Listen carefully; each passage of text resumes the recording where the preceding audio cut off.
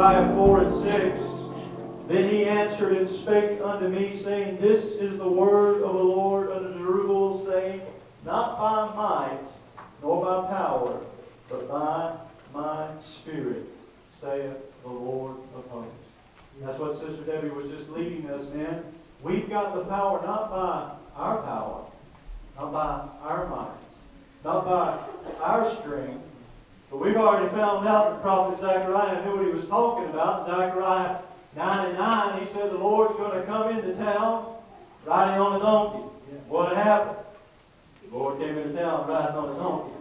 He said the Lord shall come back and he shall place his foot on the Mount of Olives. And what's going to happen is the Lord is going to do that. That's going to happen. So Zechariah is a liable source. Can I get an amen there? Amen. He is a liable source, and he said, he spoke these words. He said, Then he answered and spake unto me, saying, This is the word of the Lord unto Zerubbabel, saying, This is meaning that Zechariah heard from the Lord. Aren't you glad to know that men of God can still hear from the Lord as Zechariah did? He said, Not by might, nor by power, but by my Spirit, saith the Lord of hosts. He's letting us know. This scripture has been a strength to me for many years.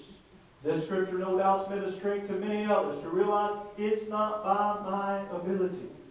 It's not by what I possess, not by my talents. I used to come to the pulpit when I was evangelizing. I would come to the pulpit and I would make this statement. I said, when you look at me, you may say, I haven't seen much. So when you hear me and after I'm done, you may say, well, I haven't heard much. I said, but when God looks down, He sees me as the one that He's called for a purpose.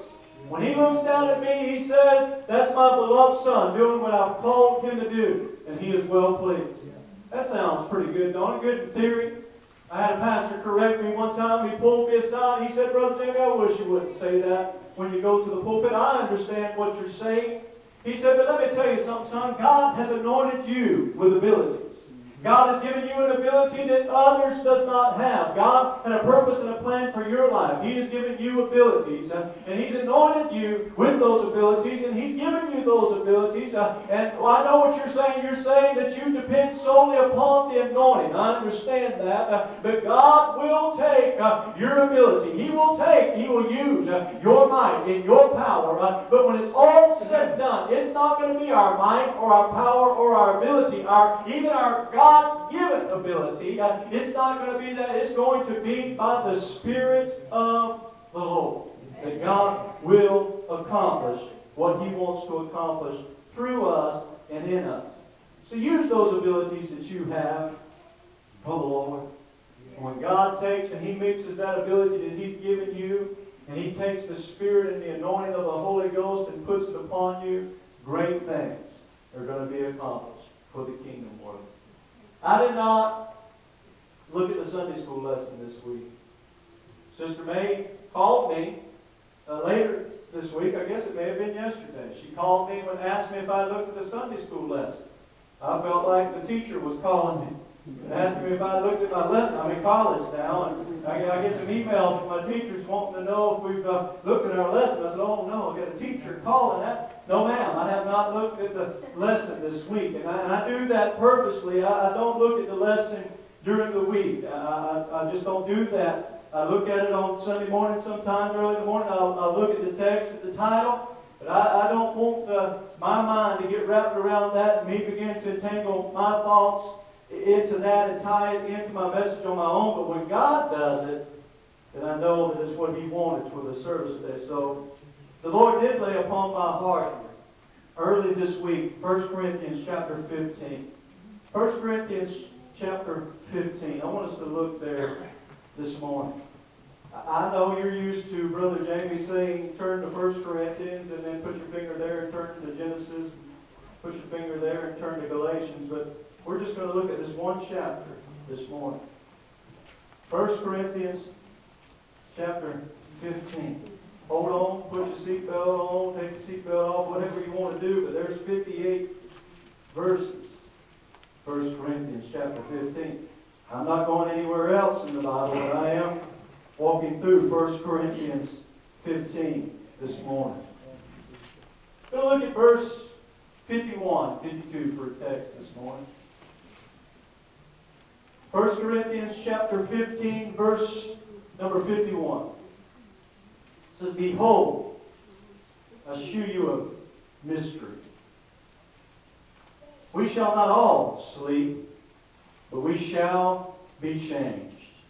In a moment, in the twinkling of an eye, last trump, for the trumpet shall sound, and the dead shall be raised incorruptible, and we shall be changed.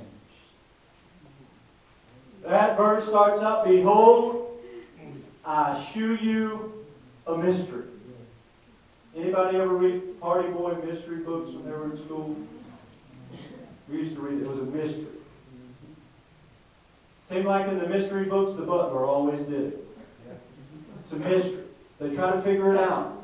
The whole book, the whole movie, and mysteries, the whole time is spent trying to do what? Trying to figure it out. He said, Behold, I show you a mystery. We shall not all sleep, but we shall be changed. The end of verse 52 says that we shall be changed. I want to preach this morning a message entitled, Change is Coming. Change is coming. Stretch your hands towards heaven. Let's ask God to touch us this morning. Heavenly Father, so grateful to you today for your blessing. So thankful for your Spirit, for your power, for your anointing, dear God, this is real in our hearts and our lives and in this place, dear God. Almighty God, you're faithful. Lord God, and you're our strength, and you're our help and our hope today, Lord. We just thank you for what's going to be accomplished in this house today, dear God. What's going to be accomplished in the Word of God today.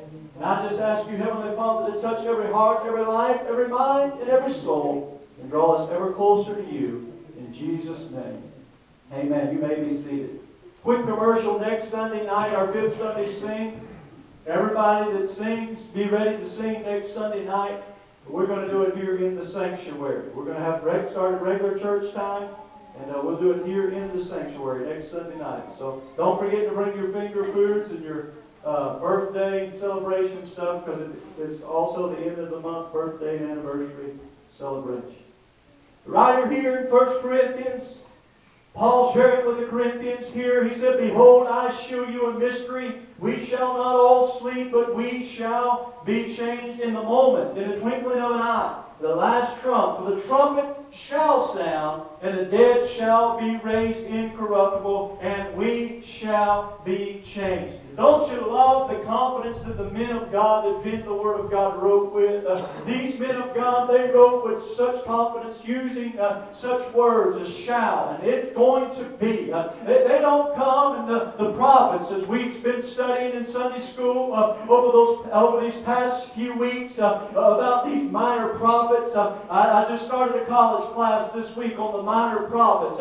And one thing I've already learned, and already knew before this, but they recapped it there in our introduction, there is nothing minor about the minor prophets.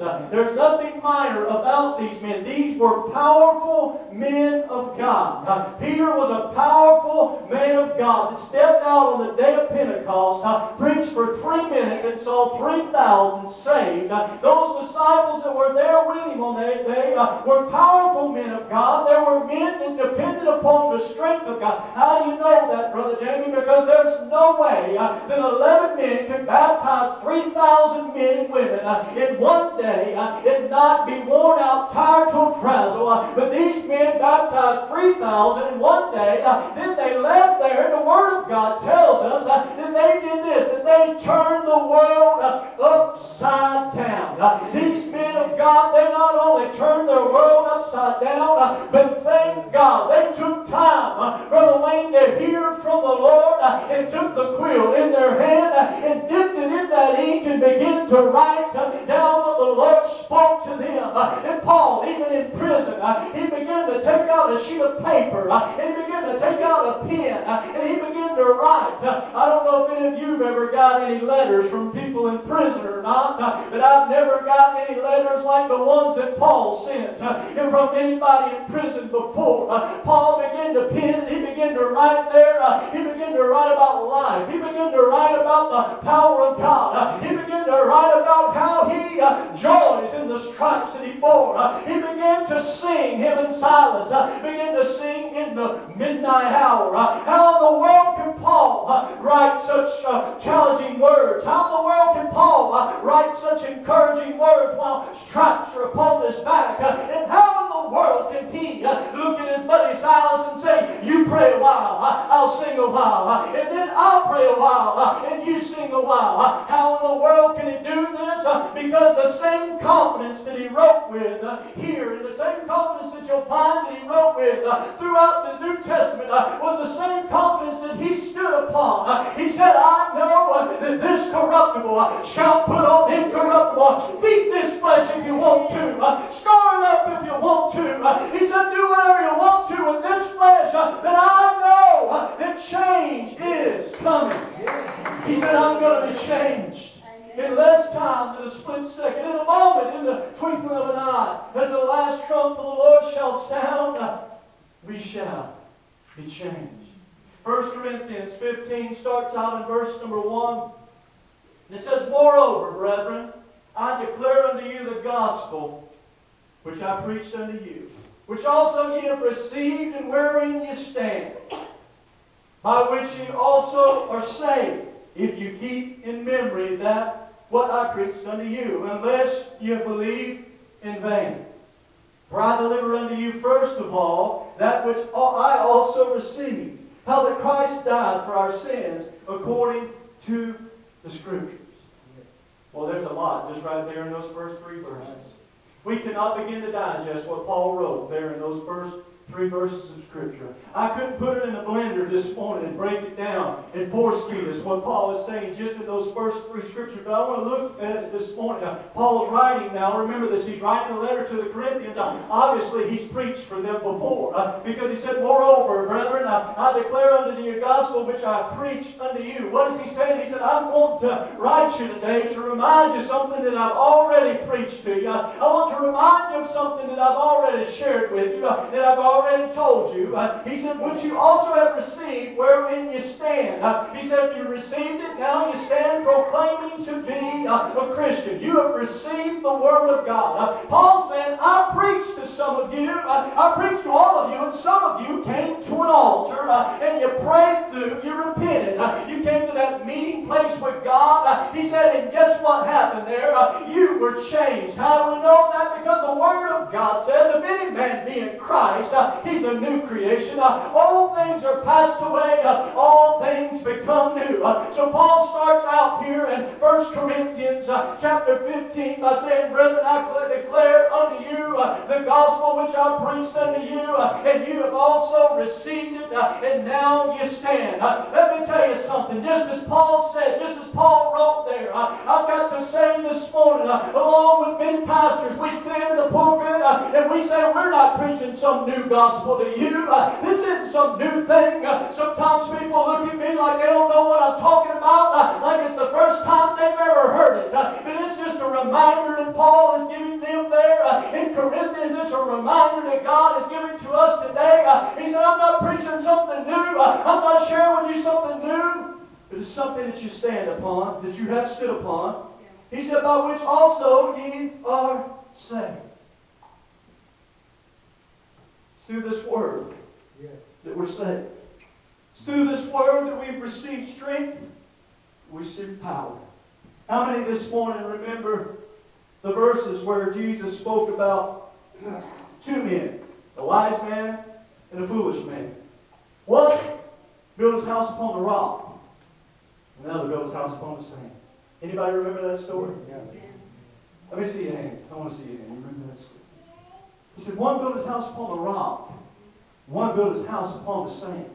He said, now you've received it, you stand therein, by which also you're saved. We're saved because what? Because we built upon the rock. And what did Jesus tell Peter about being built upon a rock? He said, upon this rock, I've done what? I've built my church. Because he was the wise master builder. Amen? His daddy, his earthly daddy, was a carpenter. So Jesus knew about carpentry. He knew about plumb lines. He knew about all of those wonderful things. I guess Hobby Lobby's not that bad. My wife got me a picture from Hobby Lobby, and it's Joseph standing there working at his bench, and there playing on the floor is baby Jesus, and he's got the nails and the hammer and the shadow. The sun comes and casts a shadow upon him, and you see the shadow of the cross. There's a beautiful saying that goes along with that picture. Though he was Joseph's son, there in the earthly, in the fleshly, in the eyes of man, there was something that people could only see when the light of God shone upon him, that cross that he was to bear. He knew about carpentry. He was there in that carpentry shop. That's why he spoke about building a house. He said one will build his house upon the rock, and one will build his house on the sand. Many hands went up all over this house this morning and said, I've heard that story. I know that story. But Paul, right here, he said, by which you also are saved. Have we built our relationship upon the moral to that story? Does anybody know the moral to the story? You build your house on sand, shifting sand, it's going to what? Fall. And not only fall, but what's going to happen? Great is the fall thereof. When we build our house upon anything less than the solid rock. So Paul said, I'm not writing something new to you. I'm writing something to you that I've already preached to you. But I just felt compelled of the Spirit of God to remind you today that you've been called. You've received what I preached to you. And you know that this is the foundation on which you're saved. You've built your whole life on it. He said, upon this rock I will build my church. And the gates of hell shall not prevail against it. He said, you built your whole life on nothing else but the rock. My faith, your faith, is in Jesus Christ. He said, we've got this faith and this confidence in the Lord, and you've made up your mind. I'm laying all aside. I'm putting all aside. What did Jesus say to him when he came to him? I saw this picture this week, and it said that Jesus sitting down beside a man on a park bench. He said, no, I wasn't talking about Twitter when I said, I really want you to follow me. Amen. Jesus does not want us to follow him on Twitter. He wants us to follow him with our life. When he looked at those disciples, he said, follow me, I'll make you fishers of men. He said, you've heard those words of follow me. You've heard those words of a solid foundation. I preached to you Jesus Christ and him crucified. Well, how do you know that's what Paul was saying, Brother Daniel? Because Paul said and he taught, preached nothing else but Jesus and him crucified. And I guarantee you, Paul was teaching it. That's what Paul was preaching. If he was preaching it, he was living it. Why? Because he was a man of God. And he said, listen, folks, you've been living it. You turned your life over to it. You surrendered to it. If you keep in memory that I preached unto you. Hold on a minute. He said, I preached it, you received it, you stood upon it, and you stand upon it. He said, you've also been saved if you keep in memory that which I preached unto you. Thus you have believed in vain. How shall we escape if we neglect so great salvation? Paul said, I preached to you about the power of the gospel. I preached to you about the transforming power of God, that there's a change that's coming. There's a day when this corruptible is going to put on incorruptible. When this house of flesh, it is going to rot and it's going to decay. But soon, he said, you're going to be called to meet me in the air. And the Word of God says, we shall be like Him. Paul said, that's coming. He said, I've preached it to you. I've laid it out for you. You said you understood it. You said you received it. He said, and you're saved by that. It's that simple, folks. We receive it, we believe it, we confess it, and it's ours, and we believe it, and hold fast to it, we stand upon it, we say, no longer am I going to use the sand, I'm coming over here. Well, you got a house half built over there, I don't care. I'm neglecting that old house of flesh, I'm putting on this new house. I love that song, says the best thing I ever did do. I took off the old coat, and I put on the new. He said, I've come over here, and I'm building upon the solid foundation. Paul said, you're doing good, friends. You're doing good, child of God. You believed it. You received it. You're saved by it. You're loving God. You're loving people. You're living the life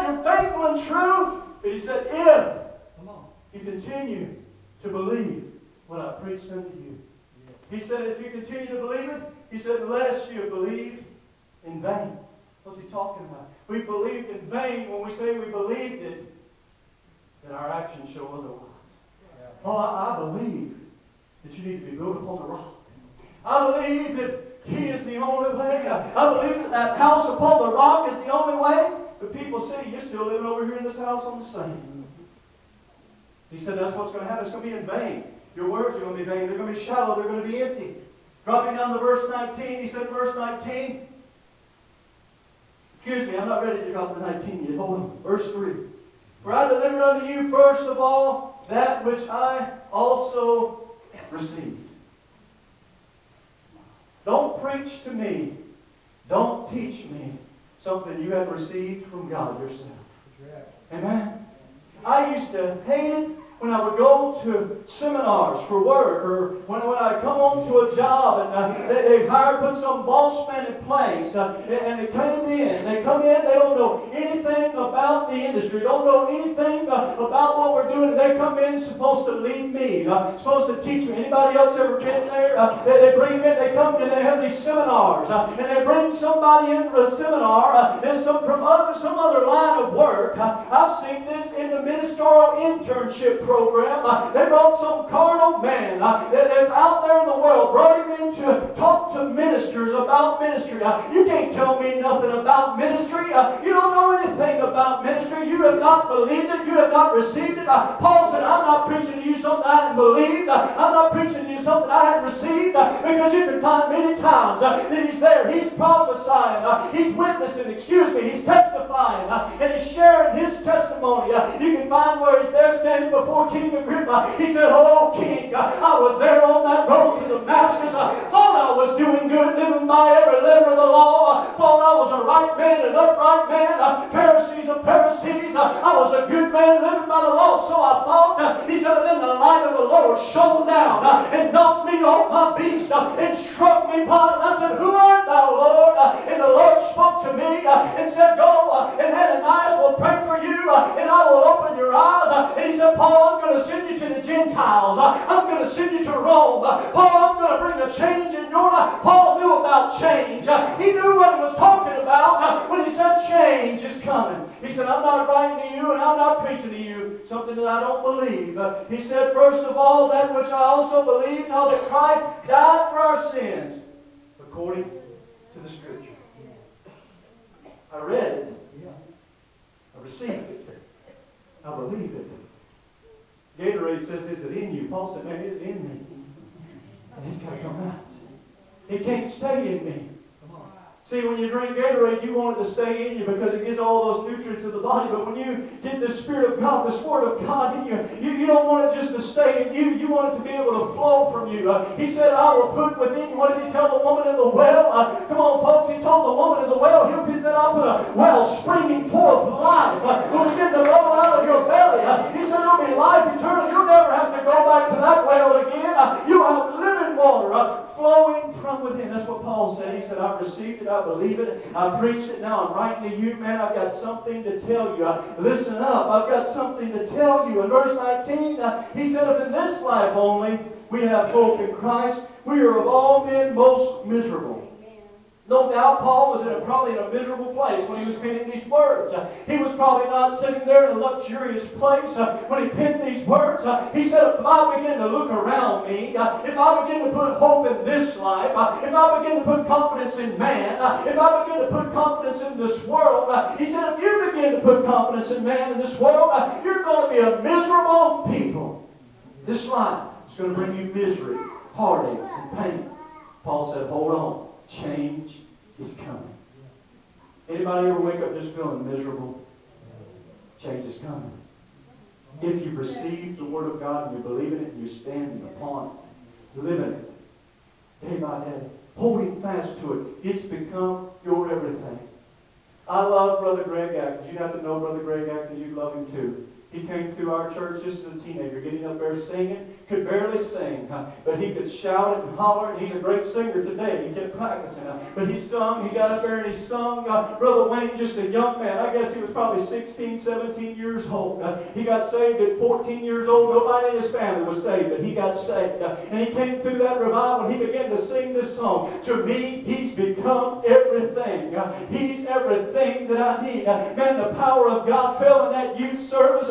Young people began to flood the altar. Was it because Brother Greg was singing a great song with great ability and a great voice? No, he was an old country boy from Alabama, and he has an Alabama twang, and he was just singing it the best he could with the anointing. He was singing it with all of his ability, and then the anointing came in and began to flow. And what made that song so powerful? Before he sung, he shared his testimony. He said, I got saved. Mama didn't get saved. Daddy didn't get saved. But I got saved. He said, when I got saved, I found a way to church. I found a way to the house of God. He said, I'm 14 years old. I get myself up in the morning and get dressed and go to the house of God while everybody else in the house was sleeping. He said, but something happened inside of me. He became my all and my whole. He became my everything. He said, I read there in the Word of God when he said to go into your prayer closet when you pray and clean out the closet, get in there, close the door, begin to pray. He said, well, I took it literal. I went in there and I took all my clothes out of the closet. And I got in there. Mama came in there one day. Greg, where you at? And she opened the door and there's Greg, 14 years old, big boy, laying in the floor, crying out to God in that prayer closet. He said, he became everything to me. That's what Paul's saying. You have hope only in this life. Oh, Greg, if he could go by statistics, many like Greg, if you went by statistics, there's no hope, there's no help for somebody like that young man. It's an endless battle. But Brother Greg can tell you, as he's pastoring that church in Alabama today, they've outgrown their building. They've got a second campus that they're starting, buying another building. I planted seed in that ministry. I'm sending money to help be a part of that because souls are being saved, lives are being changed, and guess who? Some of those souls that are being saved. I was watching a camp meeting service. Brother Greg was preaching here just last week. He said, Daddy, come up and help me with the song. His daddy got saved. And in that song, his daddy was saying, what the singers were singing, I don't know. What the preacher was preaching, he said, I can question it. I'm not really sure. He said, but I know there was a voice that called me down to an altar. He said, and I knelt down to that altar, and a change took place. Friend, if you want it, change will come. We don't have to wait on the rapture. Change can happen in your life now. If you can only make Him your everything. And Paul said, if you put your hope only in this life, in this flesh, in this house of clay, you're going to be among all men most miserable. But now is Christ risen from the dead. See, that's not something just to take light. We can't just read over that and say, oh, thank God. But he said, if you have hope only in this life, you'll be among all men most miserable. Why did Jesus come to the cross? Because life was miserable. Writer in Hebrews said the bulls of goats and rams, the blood of both goats and rams and bulls, sheep, turtle doves. None of that would suffice any longer. That high priest going in and offering that sin sacrifice once a year wasn't working. After 4 years of silence, 400 years of silence, there had to come an answer. There had to come a change. It wasn't a high priest taking a sacrifice into the Holy of Holies. No, that wasn't going to work. Scripture tells us that the Father looked over heaven. Jesus became that ultimate sacrifice for you and me. Why did He have to become that ultimate sacrifice for you and me? Because life was miserable. Life became miserable. Sin was on a rampage. Sound familiar? Destruction everywhere you look. Heartache, pain, and trouble. He said there, if we had hope only in this life, you'd be most miserable. All men most miserable. But now, it's Christ risen from the dead. Living, He loved me. Dying, He saved me. Buried, He carried my sins far away. Here's the good part. Rising, He justified. Oh, you didn't hear me. Rising, He justified. Free me forever. Rising, He justified. Free me forever. If you didn't get it, I could say it 20 more times and you still wouldn't get it. One day, He's coming back. That's right. One glorious day. Christ is risen from the dead and become the first fruits of them that slept. For since by man came death, by man came also the resurrection of the dead. For as Adam, all died. Even so in Christ shall all be made alive. This fleshly man, guess what? Adam died. Paul, the great man he was, guess what? He died. Peter, zealous Peter. Peter that got full of the Holy Ghost, stepped out on the day of Pentecost and preached to 3,000 souls to salvation. He died. Matter of fact, he was crucified upside down. 11 of the 12 disciples were martyrs. Only one died a natural death. But they all died. They were boiled in oil. They were burned at the stake. They were crucified. There were all of these things. This flesh died. But he said, as all in this Adam flesh and nature die, all those in the Spirit shall be made alive. Verse 47. The first man is of the earth, earthy. The second is the Lord from heaven. As is the earthy, such are they also that are earthy. A lot of earthies in those verses of Scripture. But do you understand what Paul is saying? Be honest with me. If you don't understand, lift your hand. If you don't understand what that verse of Scripture is saying, lift your hand. Just be honest, it's all right. Because I didn't understand when I first read it. There was too many earthies for me. He said the first man is of the earth, earthy. The second man is the Lord from heaven. Is this earth such also are the earthy, and is the heavenly, such are they also that are heavenly. And as we have borne the image of the earthy, we shall also bear the image of the heavenly. People look at my son all the time and they tell him, "Boy, you look just like your dad." People look at me and they tell me, "You look just like your dad." We bear the image of the earth. His physical image. My whole life, Noah's whole life, he's going to hear, "You look like your daddy." And that's always followed up with, "You're a good-looking young man," for some reason. Not me, they said it. I didn't. But his whole life, we're going to bear that image of the earth. When I got saved, guess what?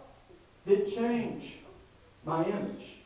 Didn't change this fleshly image. Didn't change the way this flesh looks. Oh, but some things took place on the inside that changed, that made me alive. And I'm reminded of another song. I love songs, you know that. It says, Jesus on the inside, flowing on the outside. There's been a change in me. The Holy Ghost on the inside, flowing on the outside. There's been a change in me. Sanctified on the inside. It shows up on the outside. There's been a change in me. I've still got the same smile when I did smile. I still got the same smile, still got the same color eyes. I still got the same big ears and the same big nose and the same goofy cowlick hair. I still got all of that that I had before I got saved. I still got that image of Adam on the outside. But oh, thank God when He sees me. He don't see me as I am, but He sees the blood that He shed for me at Calvary.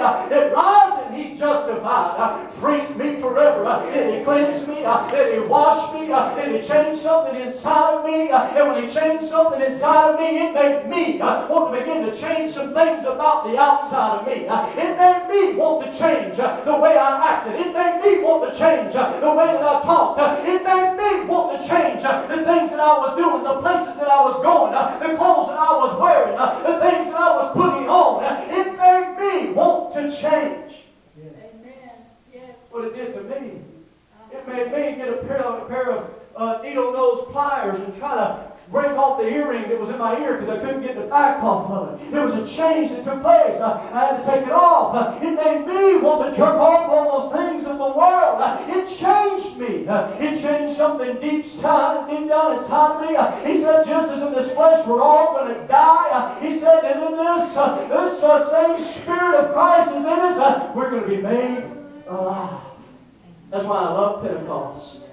Because we believe in worshiping like we're alive. It's a living God that we serve. My God's not dead. He's still alive. My God is not in a tomb.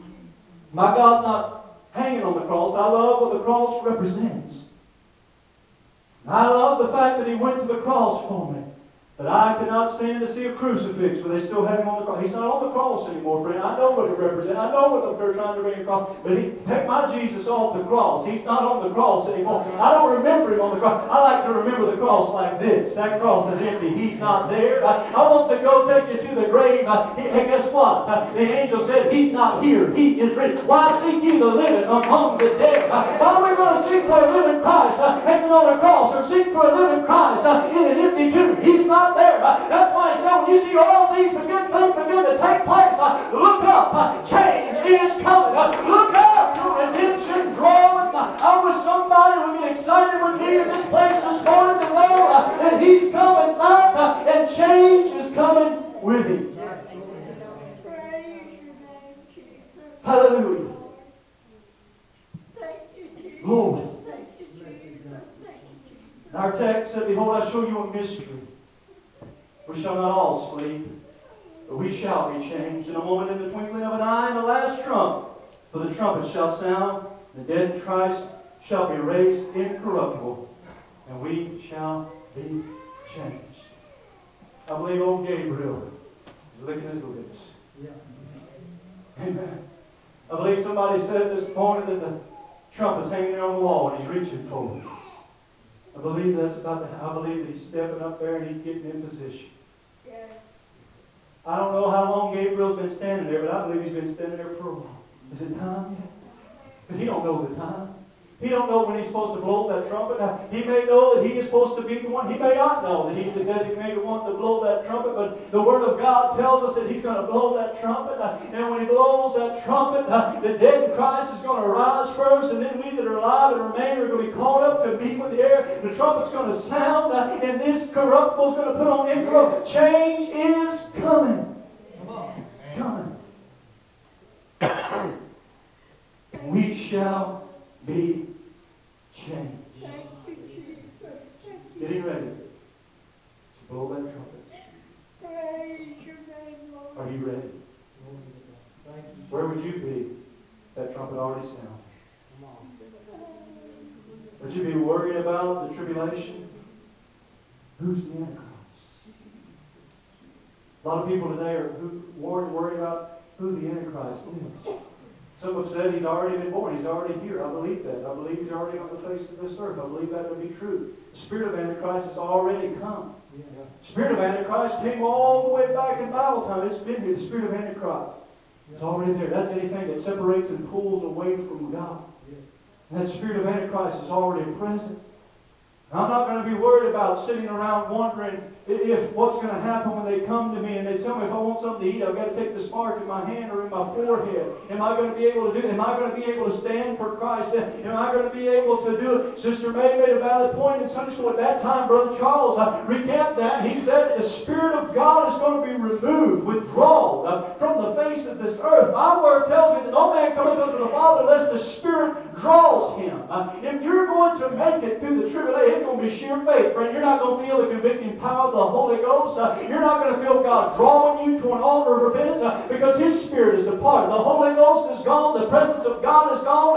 It's just the devil and the Antichrist having himself a ball. It's going to be pure faith to say, no, take my head if you want to. And if we can't live for God now with the Spirit of God here dealing with us and drawing us and wooing us and correcting us and the preached Word of God coming down from the throne room of grace, convicting our hearts and bringing us to an altar when we do wrong, the Holy Ghost checking us and pulling on those reins. Whoa! Anybody ever have that happen? A check of the Spirit causes you to flip the channel. That check of the Spirit that causes you to throw that magazine in the trash. That check of the Spirit that makes you turn your head. That check of the Spirit that makes you pop yourself in the mouth and say, Lord, forgive me for what I just said. That check of the Spirit that makes you go and say, Brother Job, I'm sorry for what I said about you. That check of the Spirit will be gone. You can't serve Him and worship Him and live for Him now. And as Paul said, what I preached to you and what I've shared with you, if you can't hold fast to that now, what makes you think that that change is coming into your life? You've heard about it, you know about it, but you can't get excited about it because you know, Brother James is talking about change this morning, then I can't get excited because I'm not confident that I'm going to make it. Is that you this morning? You better be honest with yourself. Because change is coming. In closing this morning, Sister Debbie, if you would mind come.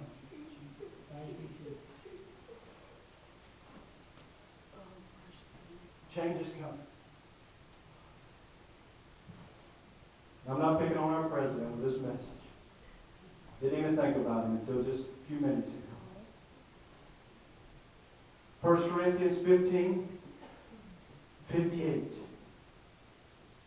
Therefore, my beloved brethren. Therefore, my beloved brethren. Paul's trying to get a point. He said, 57 verses. A long letter he wrote there. 1 Corinthians 15. 57 verses.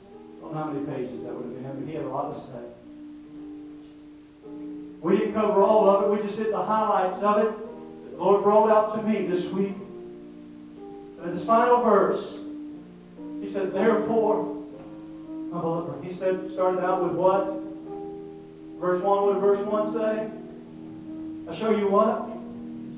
Okay, we'll start over. Preach it all over again. He said, I show you a mystery. I show you a mystery.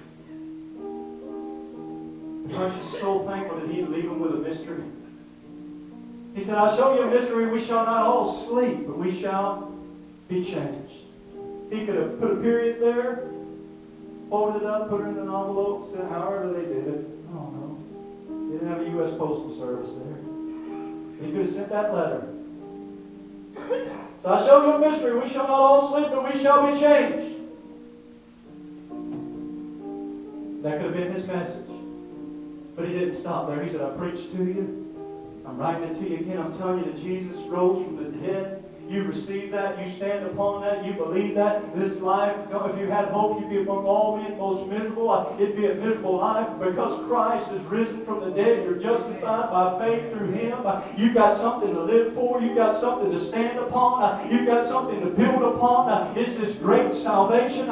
He said that there's coming a change. And that if you live in this earthly nature as Adam, if you expect to continue to live like Adam, begin be able to remember. Man, got tongue-tied. He said, be able to receive and know and accept that you're going to receive what Adam received. What did Adam receive? He got pushed out of the garden when he lived like Adam. Out of the presence of the Lord. He said, if you want to be like Adam, you can. He was born in that image. We was all born sinners. You have that choice. He said, but no, you're going to die just like Adam died. And that's going to be the end. You're going to burn in eternal flame, eternal hell. If you stay in that Adam nature. He said, but there was that second man, Adam. And he's brought life. So why don't you live in that life? He said all of that. And then he said in verse 58, therefore, my beloved brethren. This is what we need to hear. If you didn't hear anything else, listen to this. Be ye steadfast. I think I've heard this already this morning. I think little sister preacher May stood up on her soapbox at the end of Sunday school this morning. It's all right, sis. She said this very same thing. Be ye steadfast, unmovable, always abounding in the work of the Lord. Did you hear that? I heard it. Brother Crow, I heard it. Brother Wayne, I heard it. Brother Buster, I heard it. Brother Joe, I heard it. Did we hear it? Be ye steadfast, unmovable, always abounding in the work of the Lord. Why? That's what we always ask, isn't it? Why? Your kids ever do that to you? Why? You ever do that? Why? We do that a lot in Sunday school class with Sister May. Why? Why? Well, here's why. For as much as you know that your labor is not in vain in the Lord. See, if you read just verse 58 by itself, you might not get the whole point. But I've read verse 58 a million times, probably. I've read this chapter many times. But just now when I read that, I moved up. Just kidding. Look, if you've got your Bible still open. 1 Corinthians 15, verse 2. 1 Corinthians 15, verse 2. Lord just hit me with this, Brother Call, like a ton of bricks. He said, by which also you are saved, if you keep in memory what I preached unto you, unless you have believed in what? Vain. He said, unless you have believed it in vain. Now let's read verse 58 again. Therefore, my beloved brethren, be ye steadfast and unmovable, always abounding in the work of the Lord, for as much as you know that your labor is not in vain in the Lord. You have not believed in vain if you held fast, if you hold to it, holding on to it, and trusting in it. If you're living a life, let them mock you.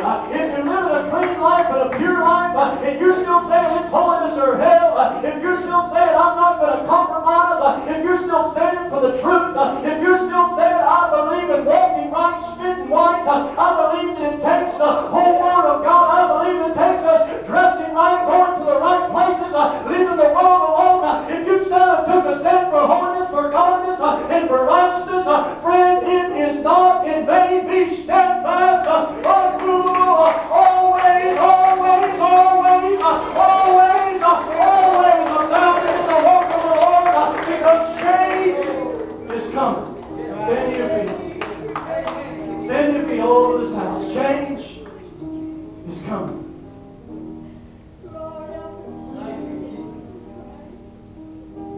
Behold, I show you a mystery. We shall not all sleep. Some go keep on sleeping. Some keep on sleeping. Some sleep through messages, sleep through Sunday school, sleep through everything God's trying to tell them, everything God's going to share with them. They're going to keep on sleeping. He said, but we shall not all sleep, but we shall be changed. Paul wrote in another place, he said, now is time. He said, knowing the signs of the time, now is time, it's high time, that we wake out of sleep. For our salvation is here now, and when we first began. Change is coming. Change is coming. Change is coming. Are you ready for that change? Are you ready for the rapture this morning?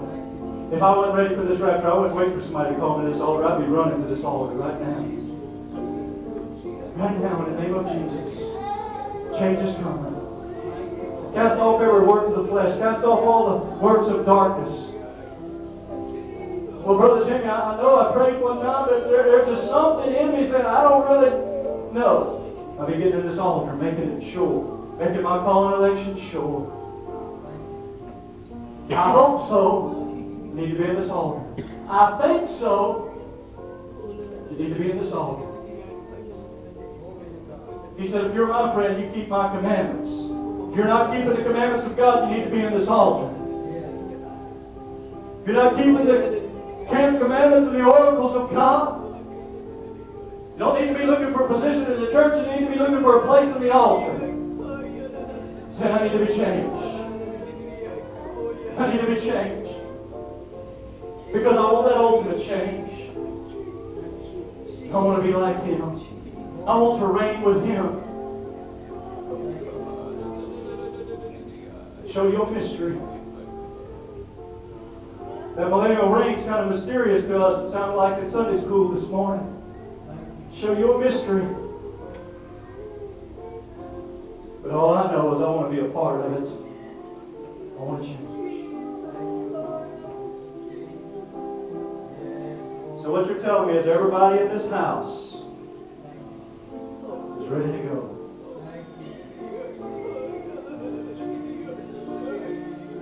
You're standing with confidence telling me right now, I'm ready.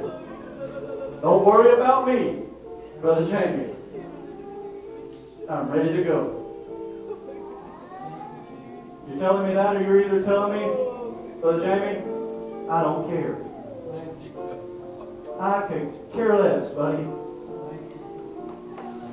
Just say your amen so I can get the papas before they get packed out. I'm just being real this morning, folks. Brother Wayne said Wednesday night, the only way I know is bold. I'm with you, brothers. Only way I know. Because I love you. I love you.